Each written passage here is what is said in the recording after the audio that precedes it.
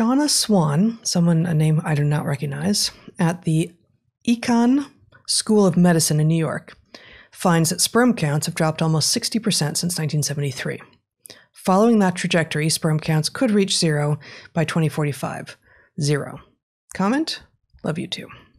Yeah, not expecting zero because you're going to get a decay, whatever is causing that decrease, and it could be various things. Undoubtedly, there's the impact of certain novel environmental compounds, estrogens and things floating around. It could be that there are demographic factors. Sperm counts drop in individuals over a lifetime, and so you can get a demographic shift that can result in these things. Presumably, much of this has been controlled for in the research. But it's not going to go to zero. It's going to get low, or lower, presumably. But you would expect it to asymptote to some number. Now, if that number so A, diminishing returns. But B, to the extent that any country, any population begins to see this as an actual risk and a way to succeed in the future. To the extent that the obvious factors here are environmental contaminants, environmental hormones that are getting into the water supply, especially, right?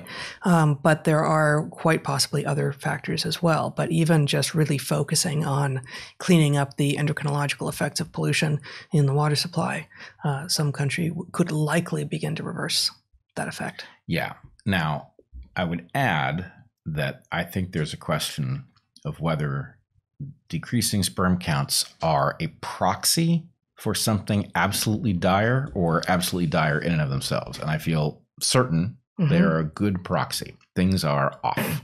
And things being off, this is a symptom that we can measure, like glacial retreat or something like that. On the other hand, what I want to know, and maybe this is known, and maybe it's known for, is any country limited in the number of offspring produced because of an infertility crisis due to low sperm counts? I rather doubt that. It doesn't mean it couldn't happen. Yeah, the due to low sperm counts part of that is, I think, going to render the answer to that question no, right? We don't know, but there are certainly countries that have lower than replacement rate fertility at this point, and to the extent that there are abundant social factors that are contributing to that, and demographic factors as well, then add to that low sperm counts, and that may just tip you over the edge into not ever rebounding to replacement rate or greater. Maybe, but if the answer is that we have socially changed and technologically changed and people are choosing not to reproduce, that may well be a crisis, but it's a very different kind of crisis. Yeah, but it could not possibly be independent of this. Well, right. I mean, especially even just so there's social choice and, as I mentioned, demographic, and simply pushing reproduction later, when, later in a man's lifespan, sperm counts decline as well. So if you have environmental reasons for sperm counts to be declining, and, dudes are more likely to say, yeah, I want to be a dad, but not at 25, but at 40, then those two things together may push individual men beyond the possibility of having fertility. Yeah, although this is going to be, I'll try to keep this simple. The decrease in sperm counts in males seems at first like a senescent effect. I really don't think it is. So not this new result, but across a lifespan in normal circumstances. Because what also decreases spectacularly is the likelihood of testicular cancer.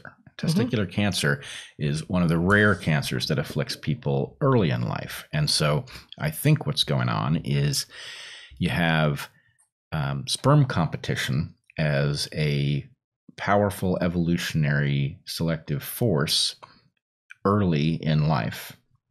And as men naturally settle down, sperm competition is less and less of an issue. So the point is, the massive numbers of sperm that are produced early in life are really about competition between males. They are not about fertility. So at some level, you're asking, how much sperm do you really need? Yeah, all it takes is one, is something I keep resisting saying here, because I know that actually all it takes is one is actually a bit glib and wrong. Right, but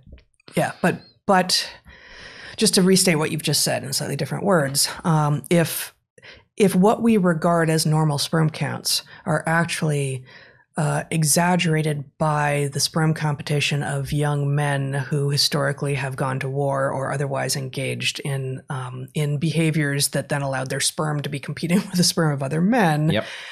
then the lower levels of either late youth or middle age or post-industrial societies might not be a problem in and of themselves. Right, and that is your hypothesis. A perfectly vivid, if somewhat itchy way to understand this is to think about if you live in a place with coniferous trees that produce huge amounts of pollen at some point, that pollen is not necessary to get all of the female conifers pollinated. It's males trying to drown out each other's signal, right? And so anyway, that has arbitrary bad effects for us because our immune systems mistake the pollen grains for pathogens. People tend to have allergies to gymnosperm pollen?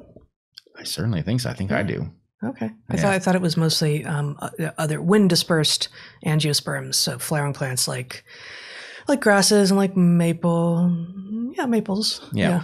Well, I think people have allergies to all of them. I believe there are a bunch of us who have allergies to the conifers, and it is not uncommon to live in a place where your car and everything else gets thoroughly covered for a couple of weeks. Yeah, but I mean, at least here, what it gets covered in is maple pollen. Well, also, I mean, we have like multiple seasons of it. That's true. But anyway, yeah. So, there's a question of, well, I guess maybe I've messed this up because in the case of trees that are putting out huge amounts of pollen, a lot of pollen just never reaches a tree. So, right. You've got two things going on. Males trying to drown out each other's signal. A lot of pollen has to be put into the air if you're not using an insect to take the pollen to the particular target you have to overproduce. Yeah. That's just men trying to reproduce this way is not going to be very effective. But using insects, hiring insects to do their bidding. That's spreading their sperm into the wind and hoping it lands somewhere effective. It does make you wonder about men who are overly enthusiastic about buying flowers in the context of, Does it?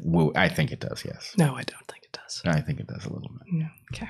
We're going to move on.